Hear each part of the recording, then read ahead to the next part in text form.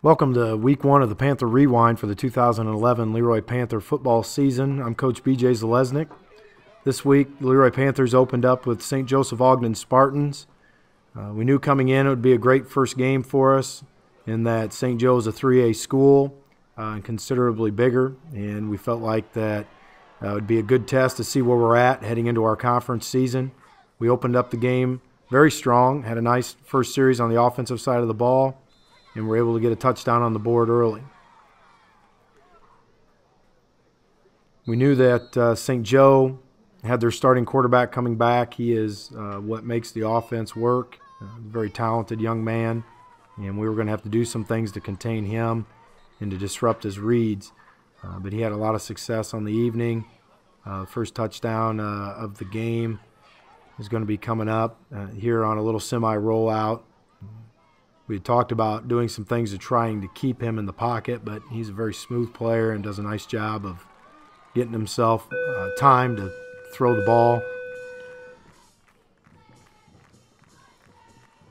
So at this point, you got a 7-7 ball game, still in a position to compete. And we have a series of unfortunate situations occur in which we put ourselves behind a deep hole early on.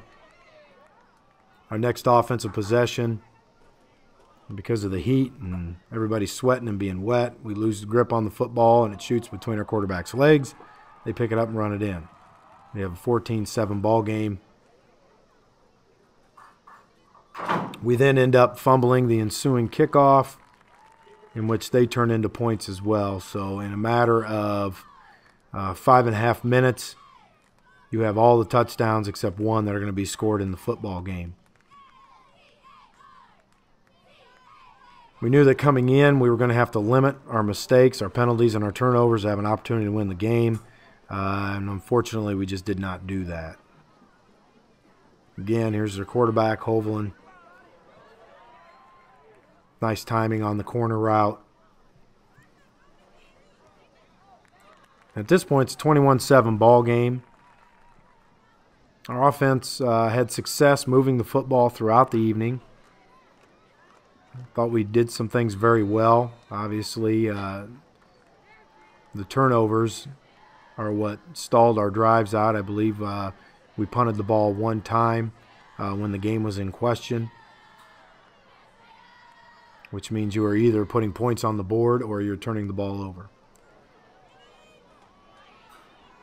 The offense did show signs of being able to execute. We mixed it up pretty well. I thought we threw the ball well at times, which is good.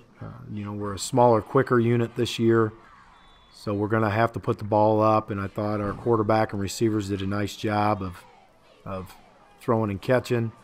Obviously, we had some misreads in the passing game that cost us, but the things we did well, we did very well, and obviously the mistakes that took place are fixable mistakes, which is a good thing.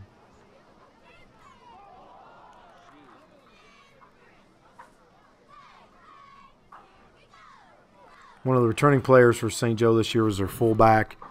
Again, a good, big physical player. Here's one of their traditional plays that they've run now for over 25 years, their counter tray. They run it very well. It's a staple of their offense. Their read option stuff out of the gun. I thought their quarterback did a very nice job of managing that part of their offense.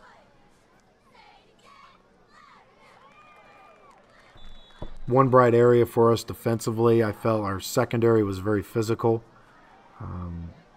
And that's going to bode well for us down the road as the season progresses.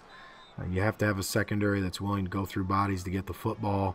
And I felt like we attacked receivers very well in the game. And here's some offensive runs where we executed well. We need to do a better job of managing our fatigue, especially in these early games when it's hot. It did feel as though we were physical at the point of attack. The one thing where we got ourselves in trouble as the game progressed was we stopped coming downhill on defense and attacking, coming forward and attacking. We started to sit and watch quite a bit in the second half. This is our last drive at the end of the half, where we had another big turnover that they drove down the field. We were able to get a stop, which was, at this point in the game, was very important. We end up getting a big block on the field goal attempt to keep the game at 21-7.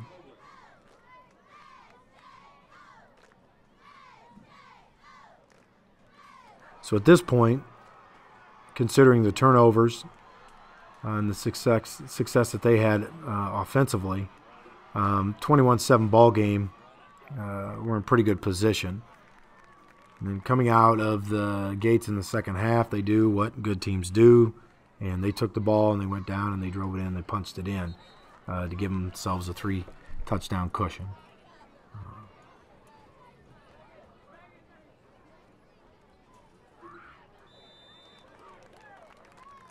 We were still able to move the ball offensively in a lot of bright areas. Again, the biggest thing that we've got to work on heading into this week is when you get tired at the end of games, you've got to continue to execute your assignments. You have to continue to play physical. And I really felt like in the fourth quarter we did not do that very well at all. And that's been a big point of emphasis this week in practice, putting together 4 quarters. We did have a nice opportunity here on their bad snap. We got the ball deep in their territory.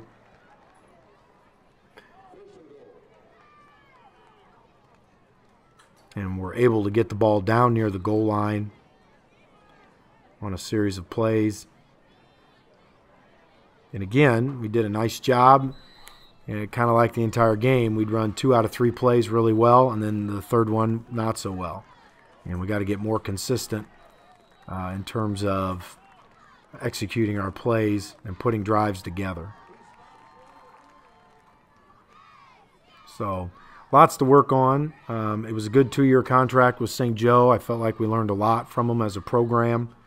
I wish them the best of luck, and we look forward to opening the Heart of Illinois Conference season next week against Fisher at home, the home opener. We'll see you then.